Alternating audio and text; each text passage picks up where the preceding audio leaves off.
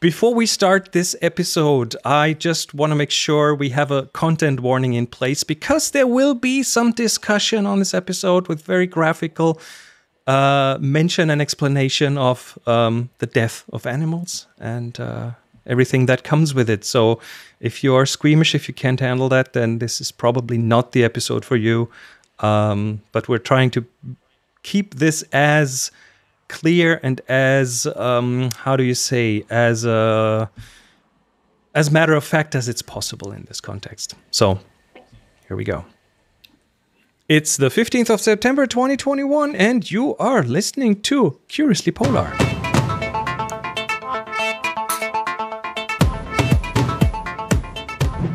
Hello ladies and gentlemen, we're back. I'm Chris, there is Henry and Mario.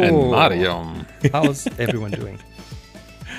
Doing fine, thank you. Fantastic. How about you? Yeah, okay. Juggling a lot of things, but that's kind of normal for me. We have an interesting topic today, talking about the EU seal ban, which I'm pretty sure it's a slightly touchy topic for some, but we might be able to bring some light into the whole debate, which has been going on for, I don't know, since I was a kid, pretty much. So, yeah, possibly even longer. Even longer. So, yeah, I'm looking forward to that. Then we have, of course, the Polar Newsreel. Before we go into that, we have a piece of feedback that we received from Robert Spaggiari. I think you have to pronounce it with a strong Italian accent. I like to do it. He writes, I like the way you at least sorry, go ahead. At least he would not be exaggerating if I said it. Please. Spaggiari. Yes. Yeah, I don't know. I have to over dramatize it, of course. He writes on one of the last episodes, I like the way you develop the topic. Another thing people can do is give support to scientists. They are heroes of our age. Here are some related questions I am following. How can animals other than humans affect carbon markets? Let them do the work. What is the value of oceanic blue carbon? I'm posting a link to the most thrilling webinar I've seen this year, which I'm hoping will excite people like Mario. Mm-hmm. So so Mario, he's handing this straight off to you. What about the blue carbon? Did you watch this webinar? I watched a little bit, but you only shared it yesterday and with me, and I didn't have time to watch it all. But it is exciting. It's an exciting topic, and especially it is important that we do not just think about the land masses when we talk about the climate, when we talk about the ocean, when we talk about carbon, the carbon cycle. Well, the ocean produces more oxygen than all of the land plants. So we are dependent very much on the ocean for the oxygen we breathe. I think more than half of the oxygen that we breathe is coming from the ocean. So it is very important. The ocean is also an enormous player in the carbon cycle because it can absorb CO2, it can release CO2 and other climate forces like methane and other gases, but especially the ocean ecosystem or the ocean system, because it's not just the living part of the ocean, can store carbon or release carbon, depending on the acidity, for example. So we have the carbon that comes and is dissolved in the water, can be captured by plants and made into biological material. It can be made into skeletons of some phytoplankton, for example. And these skeletons can fall onto the sediment and become, with time, limestone. And that is a sequestration of carbon. So we have to make sure that, and we have to, like one of the advocates, if you want to advocate the ocean's function, you can also say, well, the capturing of carbon into a stable form is happening in the ocean mostly, and that is very important. If the ocean acidifies, so if the ocean becomes more, the pH of the ocean decreases, then the limestone is corroded and the CO2 comes out into the atmosphere again. So, and acidification, ocean acidification, is an effect of climate change. So it's we are like, the ocean is an enormous player, and these seminars, and there are several others that where fortunately YouTube is suggesting other seminars or talks. There are some that are extremely important.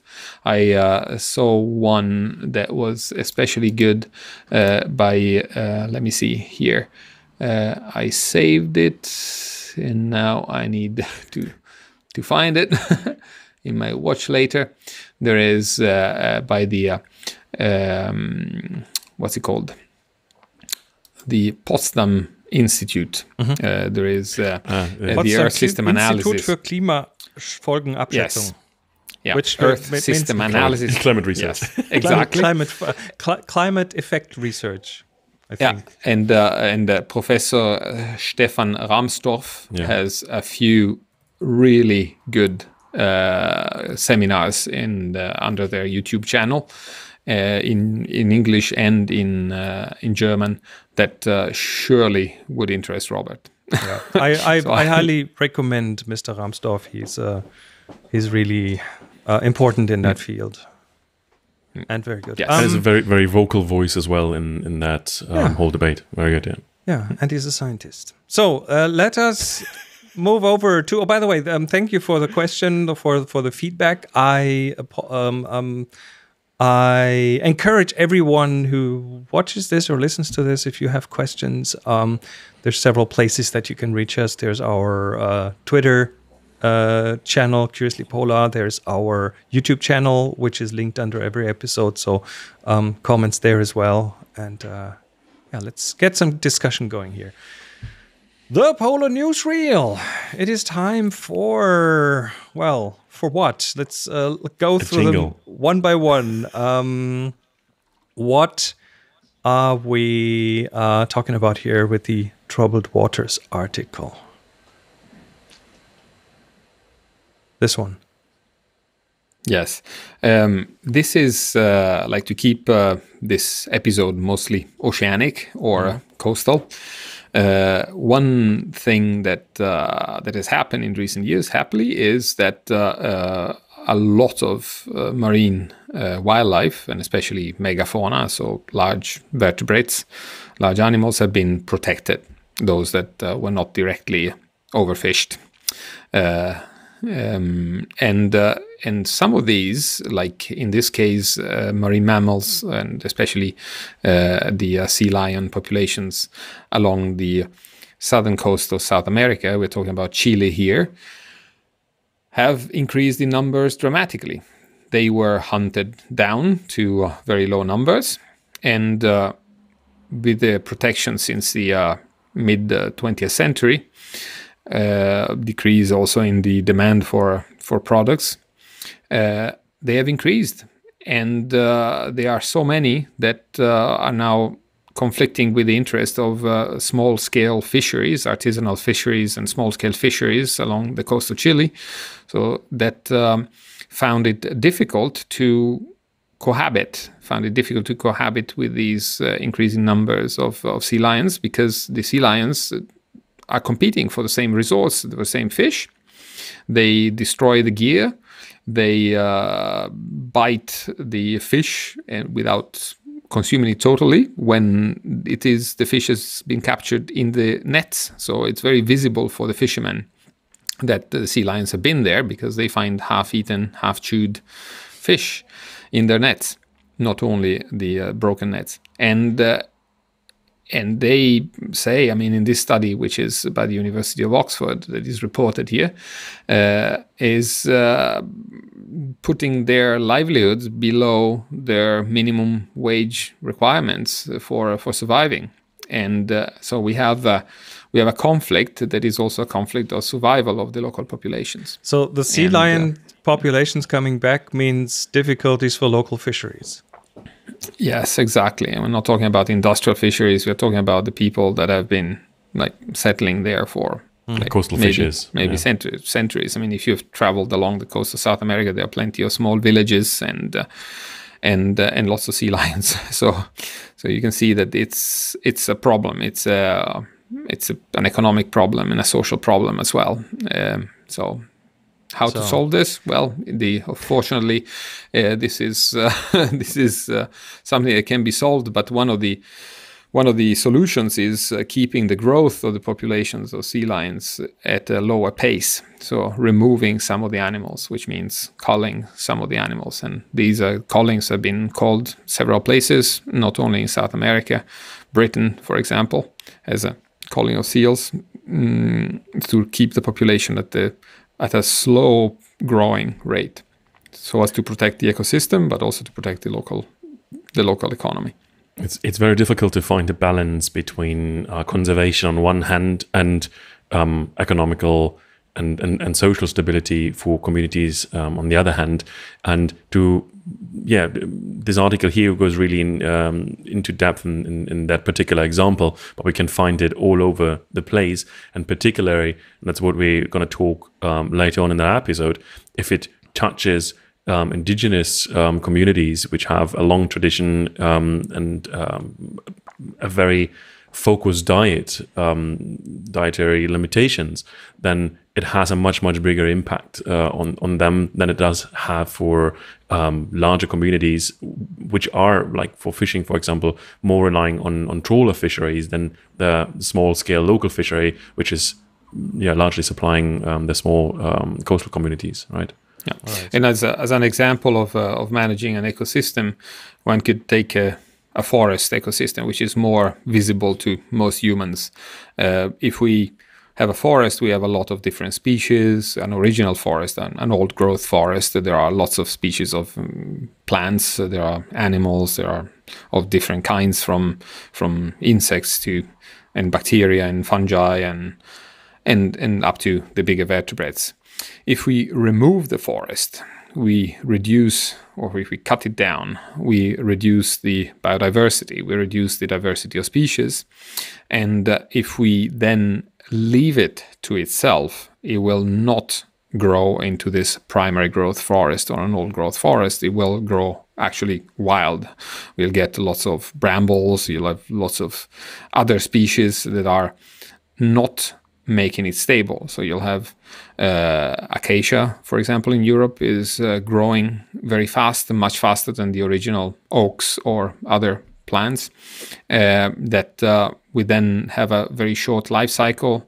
They would die and increase the problems because it would become it would acidify the soil and make it difficult for other plants to grow, the original plants to grow.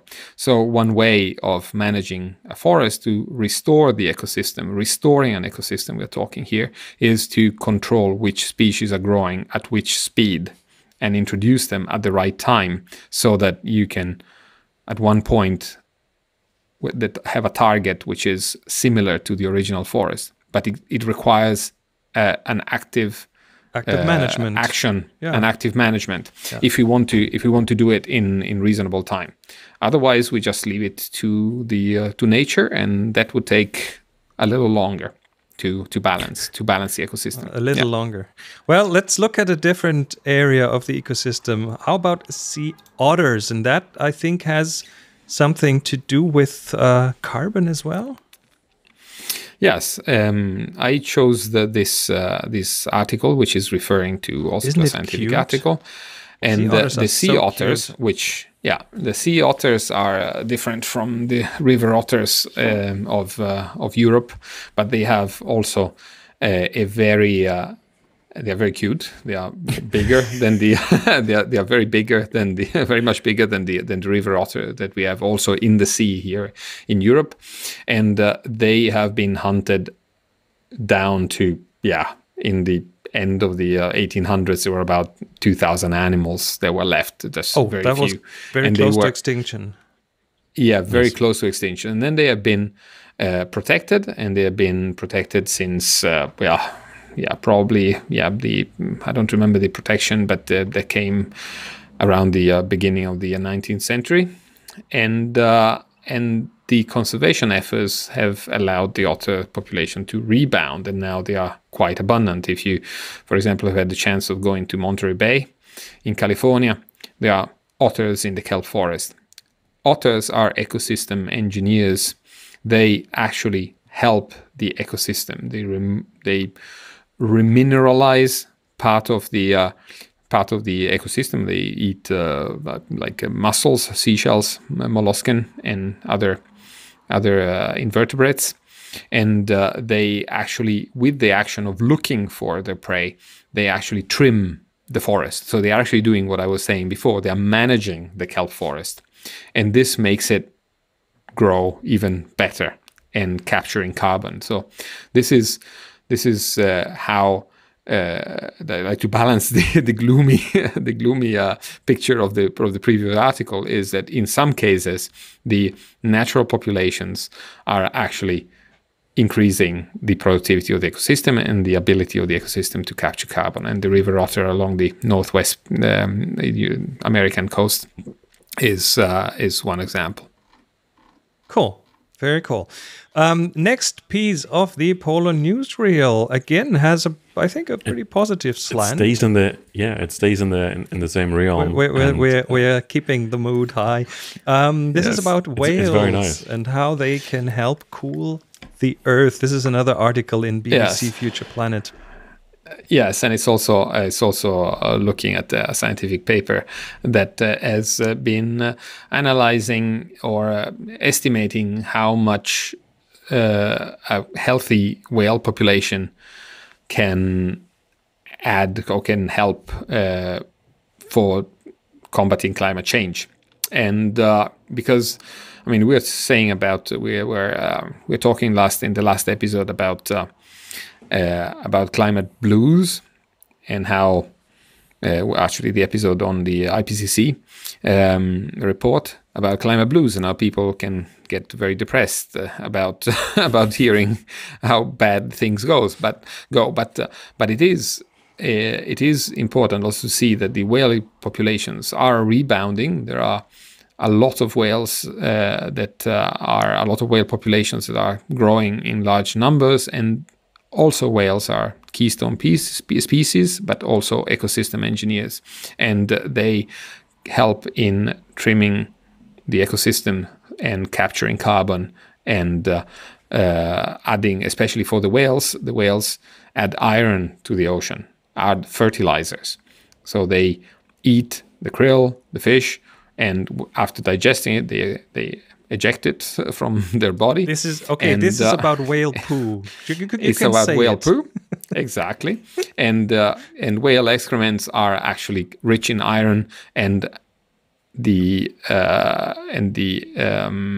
iron is deposited or is ejected in the ecosystem in the upper layers, where the phytoplankton is mostly active, and nutrients upwelling that's happening here. Yeah, it's a biologically mediated upwelling, and there has been also an attempt to fertilize the ocean with iron in the Antarctic convergence, so as to artificially add the iron. But whales are much more effective at what they are doing, and this is good news for the ecosystem. More whales mean actually a better, healthy ecosystem, more carbon capture by the ocean.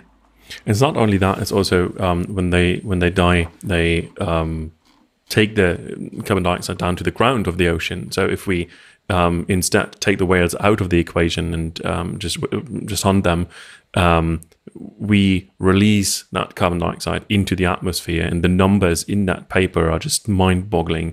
How many tons of carbon dioxide could have been saved. They're talking about almost 500,000 cars yearly if the whale population would have stayed on a pre-industrial level. So that's just something to take into consideration when we talk about restoring whale populations. It's not only nice to have nice whale watching trips, it also helps the planet and is one part of the equation how to handle carbon capturing, right? How to handle the crisis that's unfolding in front of us. Yeah, and this system of carbon offsetting is, I mean, we are talking here not about a paper or news that are publicized by activism or by just lone scientists. Here we are talking about the International Monetary Fund producing estimates of how much whales are worth and how much they can do to help fighting climate change. I find it very interesting how everything is connected in some way. Yeah, and that's something that mankind still does not grasp or comprehend in its full extent.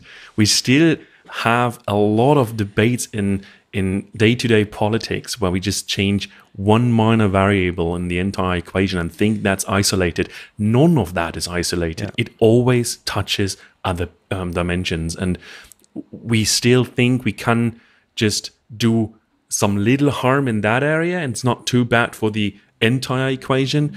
Of course, it's a domino effect. All of that is connected. So we have to see the bigger picture, which is really difficult to comprehend in a number of ways.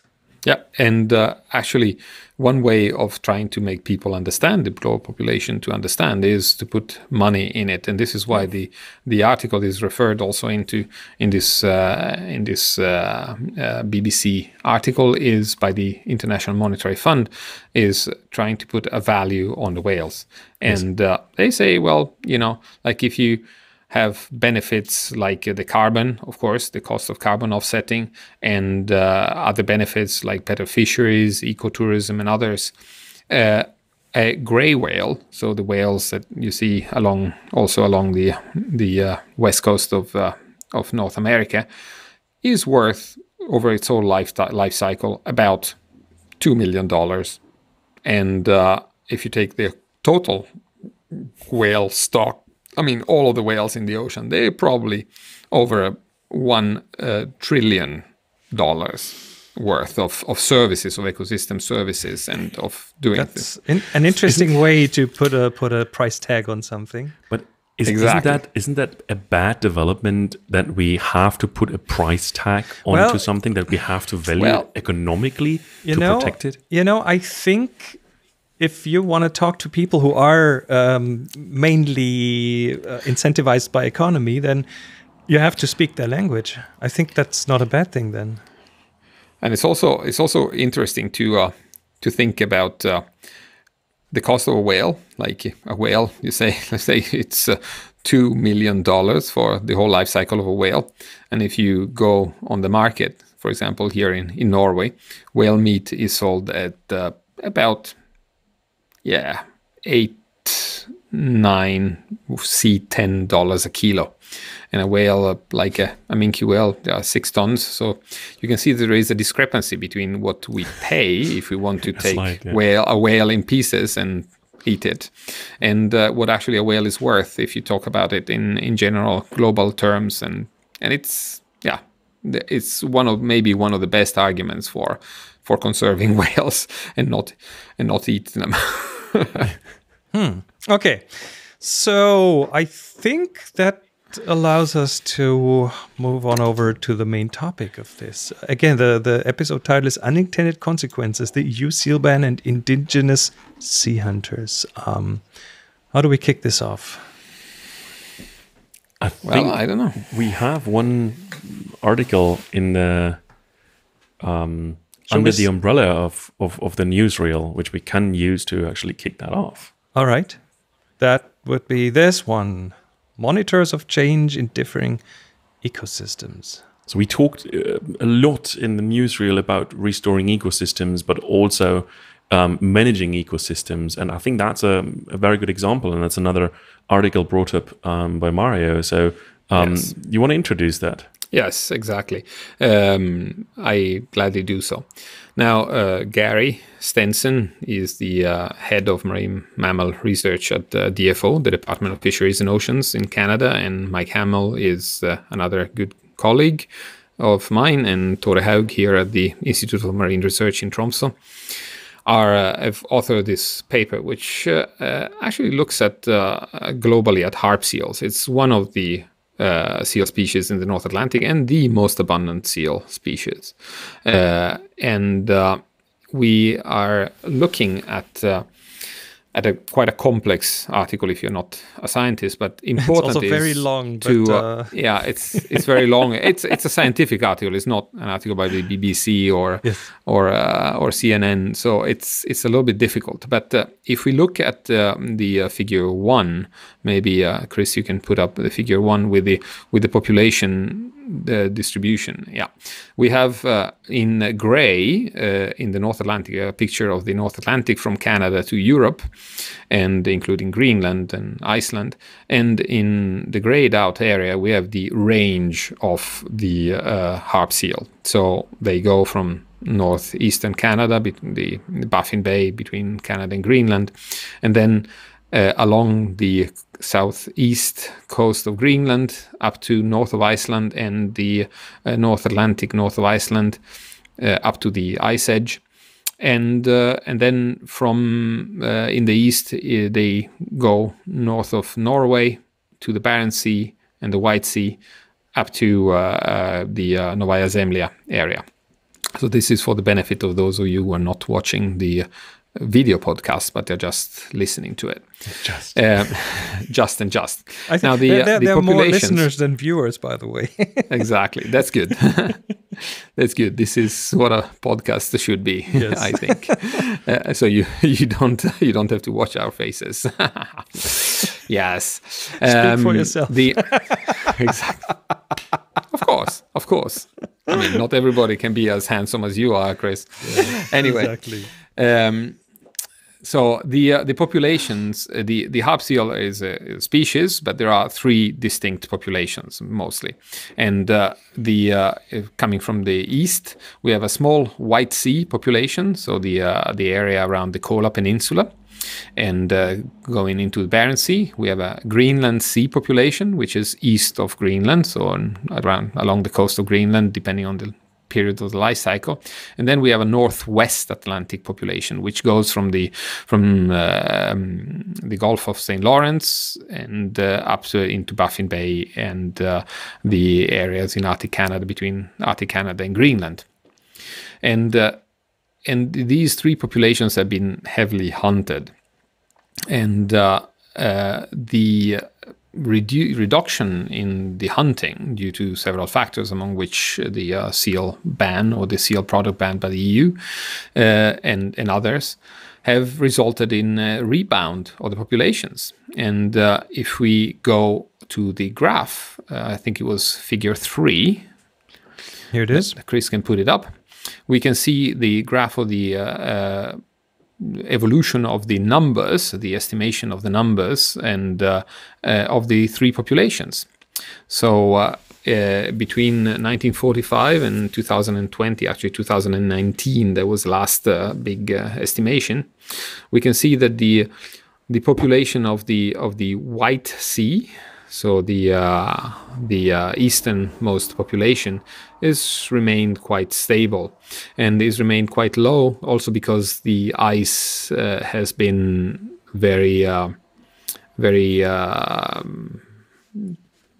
variable, and the ice is important for the harp seal reproduction, and they are at about just below 500,000 seals. The population in the Greenland Sea, so the central population, has fluctuated from just above 2 million to 1.5 million. And this is also an area where the ice has changed very much in recent years. There has been a reduction in the ice extent, but also a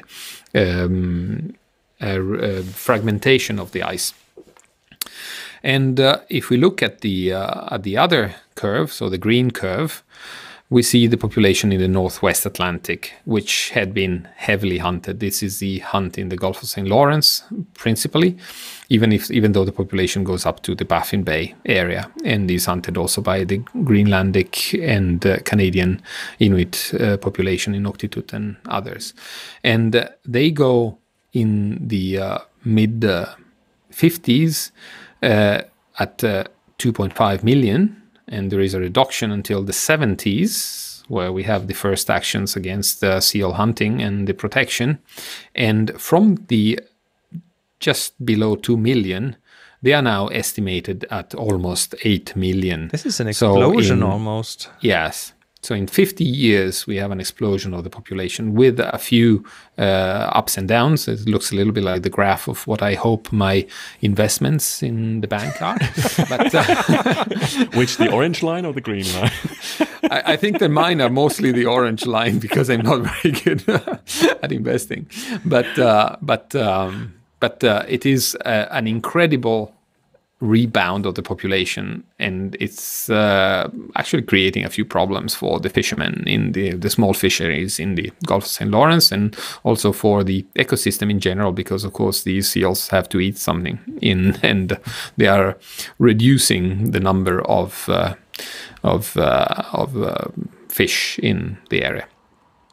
Yeah, so this is looking at the population of seals that are affected by the EU seal ban, one of the populations, and what the effect of the EU seal ban has had since the 2009. And what we could see on the numbers is very clear that we started at a rather stable development or a stable amount of individuals in that species, and that dropped tremendously through hunting. And we're talking about 500,000 of that population just in the Northwest Atlantic area around the Gulf of St. Lawrence. So where did that started from, that we actually had seen some positive effects, positive developments, and that actually originates in the mid-60s already, when Radio Canada in Northeast Canada aired a video piece which was called Les Grands Phoques de la Banquise, or the Great Seals or the Pack Ice, and that showed the clubbing of harp seal pups. It's a very graphical video. We will put it in the show notes. I'll place some of this here on the screen, and I do remember as a kid that was somehow in the media, and that it was the worst thing in the world, and it was supported by very graphic imagery, photography. I'm a photographer, so I know about the power of visuals of pictures, and that was very much in use in that context. So tell us a bit more about this. And that video that caused a number of media, of newspaper articles. And one newspaper article that was particularly influential was a Montreal-based German-speaking newspaper, so from the German minority in Montreal. And that then got picked up by newspapers in Germany. So in Germany, you have one of the hotspots of the outcry that got created by that. The whole video got highly criticized later on by conservationists and indigenous people groups, who claim that the person that's actually clubbing seals there and is actually just skinning the seal and leaves the carcass on the ice has been paid by the filmmakers to do so, and is not showing the actual practice. And that has been a highly emotional debate about that. However, what actually happened, it created a global outcry on killing seals, because it's the beautiful, fluffy, white, cuddly pups of the harp seals, which do not stay white for very long. It's about, I think, 17, 18 days. Let it be 3 weeks after birth. So you have to be very fast after birth to actually get this white fur, which was largely used for fashion industry in Europe, actually. So the largest market for fur seal fur was actually the European market. So that outcry has then turned in the early 70s into a very sustained campaign to convince much of the world that protesters were saving those cuddly seals from murderous killers up in the Arctic. So that painted a picture, a very emotional picture, and that's exactly what you just said, Chris. It used highly graphical pictures and videos, and really showed those cute little pups got just clopped brutally by those bad hunters. And since Europe was that kind of a primary market for seal fur and products, that of course led to a reaction, and the European Economic Community, which is kind of the grandfather of today's European Union, they decided already in 1983 to ban the import of white harp seal pup fur, and the European Union later extended that ban to all kind of seal products in 2009, citing moral concerns. And what happened here is that a huge conservationists campaign led by the large organizations in that industry and that business turned really a global campaign on seal hunt. And the ban that was put in place here had the positive side effect that the ecosystem got restored, or the population number not only got restored but exploded. It really skyrocketed, as we've seen in the graph early on. So why is that a big question? And actually, up to date, it's a very political question. It's one of the major reasons why the European Union still has not been confirmed as an observer in the Arctic Council, because there is still a huge debate on that particular ban, on that particular law, even though in 2015 the European Union added onto that, amended that ban, and just said indigenous communities are allowed to import products, to sell stuff. However, indigenous groups, largely in Canada, in Nunavut, say that this amendment is not clearly communicated. It's the ban is much louder in communication than this amendment that would allow local indigenous groups to actually sell seal products to tourists. So tourists coming to Greenland or Northeast Canada still are under the impression they can't buy seal fur, for example, or certain seal products. Seal pup fur, the white fur, that was the initial reason to actually start that big discussion here, is still banned, and that's for good reason. However, Canada has loosened that regulation of banning seal hunt a bit, and this year I think the quota was 400,000 animals. In the past years, that quota has never been reached completely by the hunters. Even if we would take the 400,000 with a population of nearly 8 million just in that area, it would be a sustainable amount. However, we have a huge development here. There are a lot of factors playing in. And one is when you visit local communities, very remote communities, indigenous communities in the Baffin Bay area, you will see that for those communities, the seal hunt is a largely traditional way of supplying your family, your village. Indigenous hunting includes the entire animal. They're not just taking the fur to sell it to tourists. They actually use the fur for making clothes for themselves, but they also eat the meat, of course. They use the bones to make tools and so on. So they use traditionally the entire animal. The big outcry that happened in the 60s and 70s was based on a sealing industry that was only interested in the fur and the blubber of the animal to actually produce oil and clothing, of course. So the seal ban, or the seal product ban, has had the positive side effect that the industry itself was marginalized again. So we talk about a decline of around 90 to 95% only in Canada of the sealing industry. If you look into the communities of those sealing companies, then of course you have some very tragic developments in the area of the Gulf of St. Lawrence, where communities have really plummeted in numbers because of getting taken away one of their major industries. When you see in those areas you have very, very high unemployment rates, then those industries are even more valued to add something to the labor market. So there, of course, are always two sides to the medal.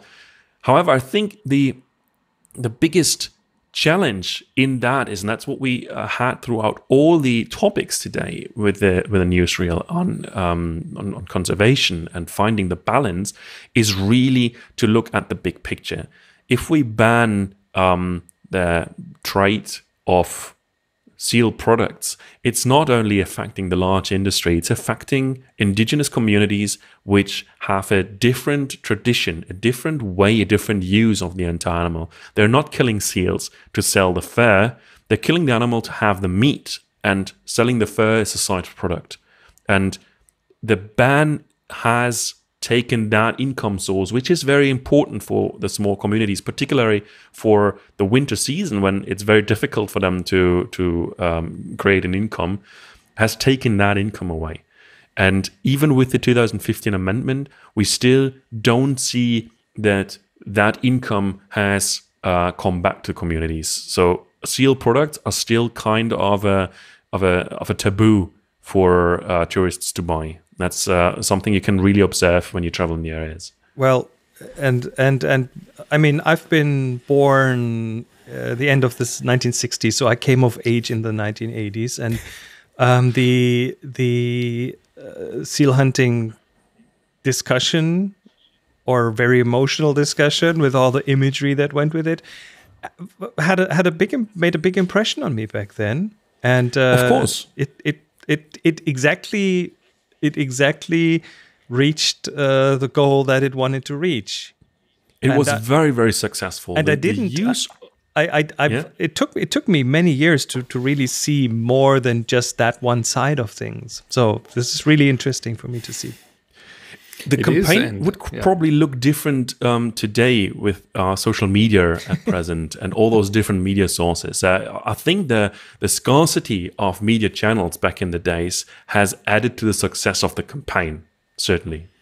And the few prominent figures like Brigitte Bardot. Here's a good example of this. Here's a tweet with a photo of Brigitte Bardot in the 1980s hugging a baby seal in the ice, which is a bit of a controversial thing in this post, right? It is, and of course, like with every, like you mentioned it before, Henry, the hunt or hunting seal has been performed by different social, ethnic groups and economic groups for different reasons, and of course for the Inuits and for other local indigenous communities, seals have both a social, economic value, they have nutritional value, they have a cultural value, and they are part of the identity of the communities. Paul-Émile Victor, he published a book, or I think it was several books about the people of the seal as the Inuits in Eastern Greenland, and it is, and the Netzilik Inuit. Netzik is a seal, of course. In this case, it's a ring seal, but it is the seal as a group of animals is very important for the Inuit. The other aspect that we were talking about before is how to balance an ecosystem that has been disturbed and how to make it return to a stable and resilient ecosystem. And especially in northeastern Canada, with the drop of with the big crisis of the cod in the banks, and so a removal of the cods and probably a synergistic effect with also other climatic effects at the time. The reduction in the number of seals at the same time, and the rapid increase in the number of seals, but not in the cod population, we have had has given a terrible blow to the local communities, to the fishing communities, also like like not indigenous, if we can call them that way, and it has destabilized the ecosystem, and this is a problem. The Norwegians have had as the main reason in recent years for allowing the take of seals, of harp seals. They have had the control of the seal population, of the growth of the seal population, and they have somehow also, because of the ban in the EU ban in 2009, they practically desisted in their intent of controlling the seal population. It's mostly like keeping up some tradition for one or two boats and keeping out the possibility of going and hunting, because there is too little hunt now to control the population, and so now the seals are somehow going rogue. Some would say it's good to see that, but it's this green curve we're talking about. Yes, it's a green curve that increases between the 60s, or maybe from the 70s up to now, increases by 6 million. So it's like, if you say that's a lot of seals. When a population increases, you have an increase in disease, you have a decrease in the blubber thickness, so in the fitness of the individuals, because there are too many for themselves, for their own good. Or they're increasing too much for their own good, and that is and they are all fighting for the same food and so on. Yeah, and so it's interesting to see how this curve will continue. But I mean, even though it might not be a Malthusian effect at the end, but we still see something that could be problematic. In the 80s, there was a big invasion of harp seals into the Norwegian fjords. And that actually was created a big problem for the fishermen, for the local coastal fisheries, also here in Norway, in an area where harp seals are usually not seen.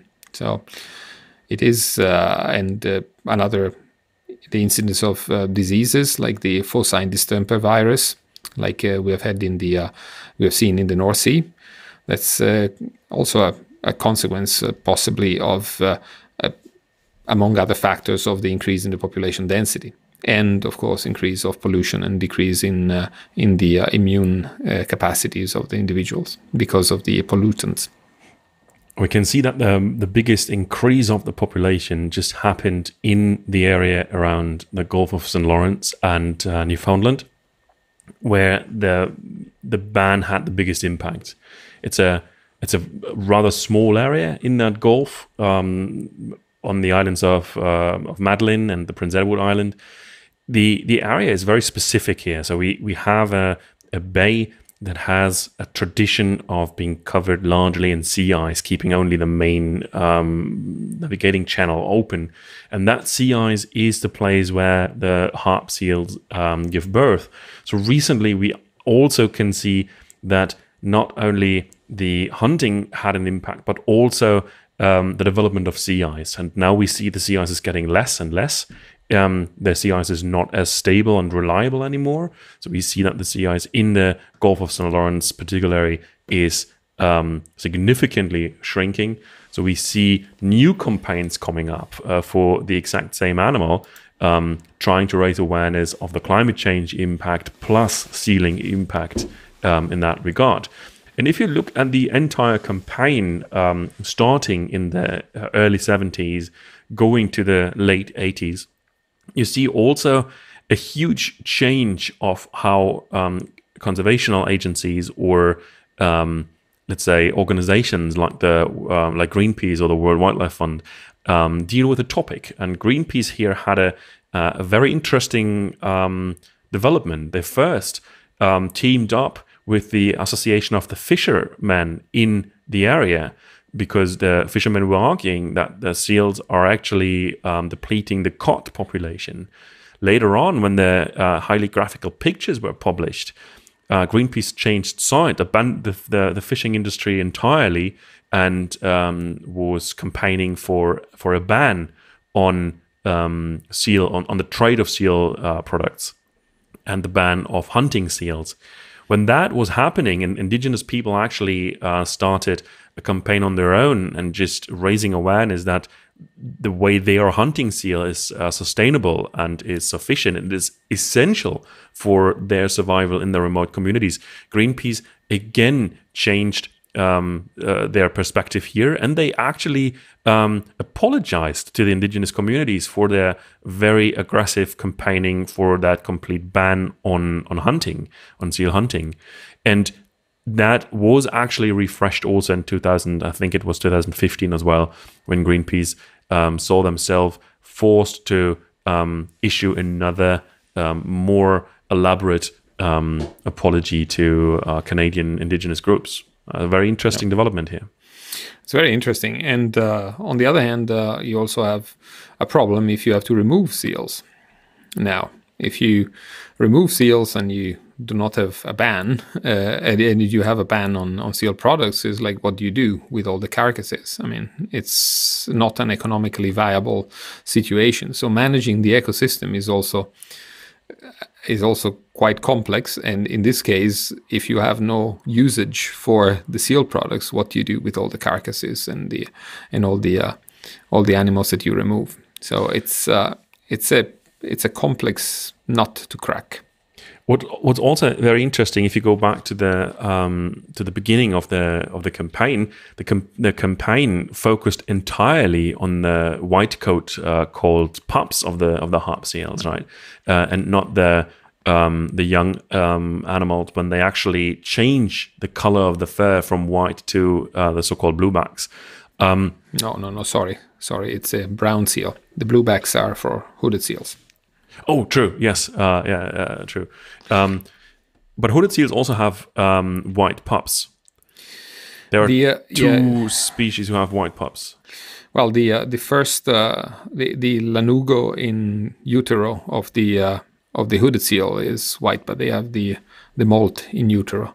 Yeah. Okay. So when they are born, they are already like silvery blue in the back.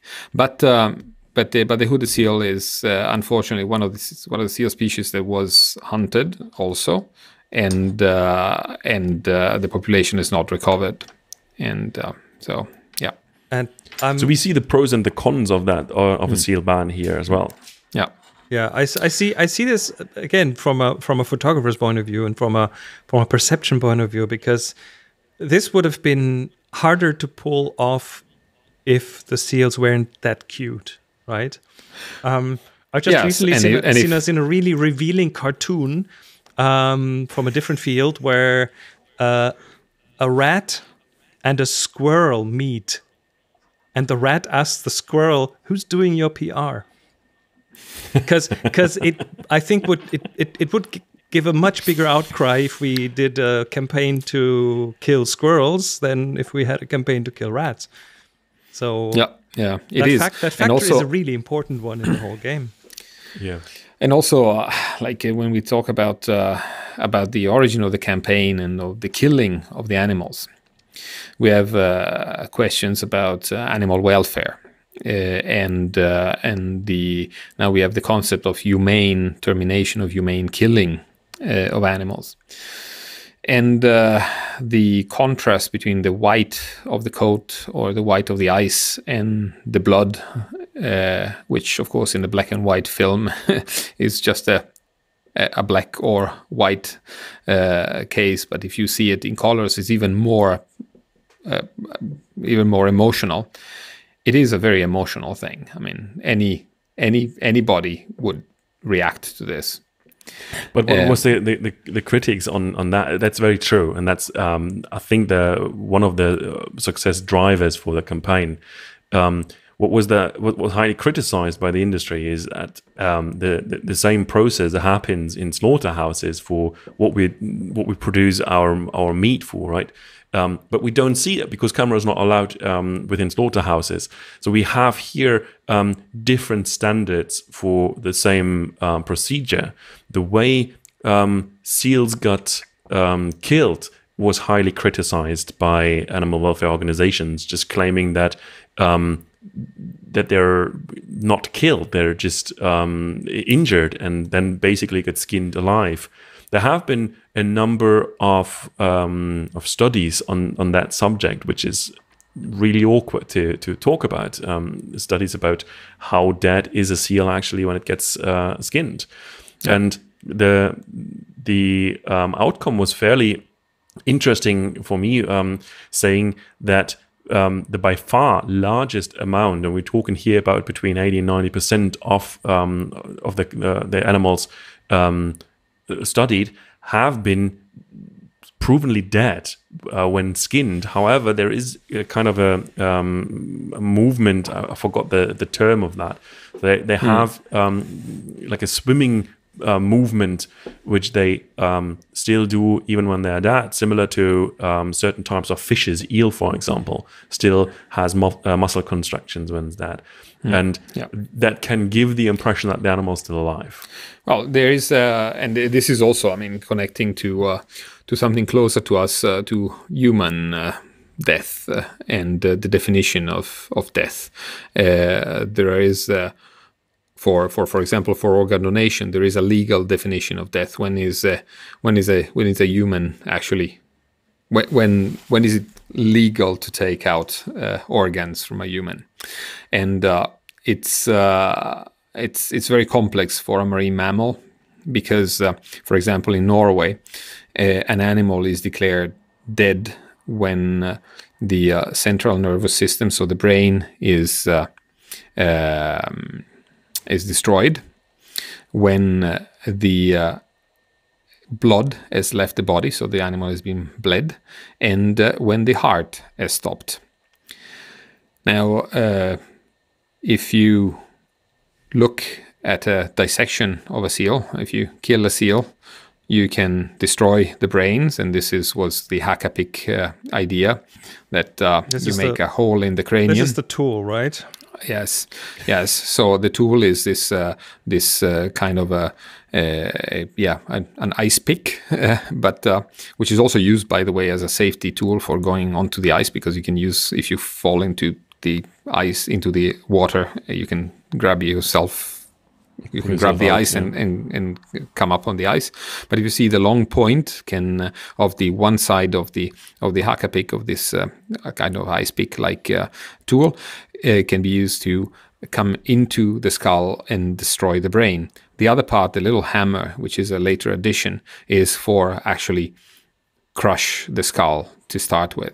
So in the Norwegian regulations that were valid for until the hunt of small animals or whitecoats was allowed, you had to first hit the animal on the head with the hammer part, and then turn around and go into the brain and destroy the brain. And that was the reason of the hack-a-pick. Then later, the hunt of whitecoats was banned, and that's the end of the use of the hack-a-pick for killing. Clubbing as well with a big like round like kitchen roll, cake roll thing was banned as well, and also a hook like just a hook, like a Captain Hook's hand, was also used to destroy the brains. But if you destroy the brains, that's one thing. Then you are on the ice and you can bleed the animal. So the Norwegian regulations for the hunt of larger seals say, well, first you shoot the seal in the head, and then you have to bleed the animal. So you make cuts under the foreflippers and you let the blood out, and that's a very effective method of bleeding the animals. It's much more effective than cutting the jugular, as you do for cattle, for example, and letting the blood out of the neck, because a seal's neck has very thick blubber layer, and it's very difficult to get down to that level. But then you have the heart has to stop, and after the seal has had the central nervous system destroyed by hack-a-pick or by a shot, after you've bled the seal, the heart of a harp seal can still beat for an hour, even if you take it out of the body of the seal, because of the special properties of the seal muscle, and especially the heart muscle, that can work in anaerobiosis for a long time. And so you have also then the muscular twitches that you were talking about. So that is legally, it's a problem there. It's a very of difficult course, definition of death. Yeah. And then, of course, if you have to skin the seal and the seal is still moving or twitching, and even if the heart is away from the body and the head is on the other side, it is very shocking for somebody that's never seen this before. And if you publish it on social media or if you take a film of it, it's probably going to shock a lot of people.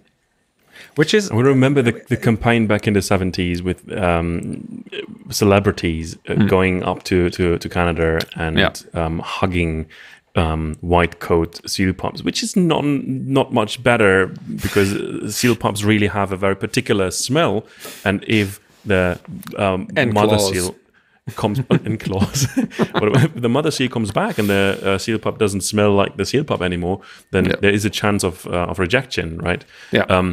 But coming back to what Chris said in the beginning with the cuteness factor, that actually is what scientists claimed, and we talked about that briefly in one of the previous episodes when it comes to krill, where we have a huge decline in stocks of krill, but it's simply not the cutest animal to campaign with. So campaigning for saving whales or saving seal pups, it's much easier because it's emotional, much more attached than campaigning for small crustaceans. And by the way, krill has the big eyes, and it's like the same big black eyes like a seal. But maybe it's because of SpongeBob SquarePants that krill has a bad... It's a bug in the water, and they have a different appeal. By the way, we've been talking very graphically about death and about how to kill an animal, and that might shock some people. But if you eat chicken or beef or pork or any other form of meat, then there are very specific regulations there as well, and there are big slaughterhouses, which are factories where those are killed in the millions. So, but we're not talking about that. That's a problem. Right? That's what the indigenous groups are saying. The practices are very often much more questionable in slaughterhouses than they are on the ice killing a seal. Yeah, the accusation is of being hypocritical. Yes. Right. Yeah. It's a difficult topic, and I'm pretty sure we will get reactions to this episode, which is okay, which we welcome. So please use the feedback mechanisms that we have in place, and let us know what you think. So, how do we bring this to a close? Can we? Well, I think it's to be continued. It has been a very big overarching topic today, and that's everything is connected. Yes. Exactly. So we have to make sure that the decisions we take, the aim we're looking at, is balanced and takes into account that it's just not one thing we're looking at, but a bigger picture. So when we look into banning certain practices, which is certainly supportable, and we don't want to have unnecessary harm of wildlife, that we don't want to have a plummeting livestock population, but at the same time keep in mind that it affects other populations as well. And if we have an entire ban, it affects also the way coastal human communities have to deal with. And if the population not only recovers but skyrockets as the seal heart population is doing in the Northwest Atlantic, then we also have to find a balance there. And I think that's a very important learning out of that topic, but it applies for so many topics that nothing happens isolated. Yeah, the ecosystem is a complex system. Humans are part of it. If we change some parts of it, as we have done and we keep on doing, we have to be careful about stopping or acting upon it, because there might be effects that we have not seen, and they might be detrimental to the whole picture and to the health and stability of the system that supports our life and the life of every organism on the planet. All right. So That brings us to the end of this episode. I just realized during the later parts of this episode that we probably want to record a content warning to put in the beginning, just to make sure that people know what to expect and what we'll be talking about. But we'll record this after the episode and glue it to the front. And I guess with that, we are about done here. Thanks for being here, and say hello on the social media. Bye-bye, everyone.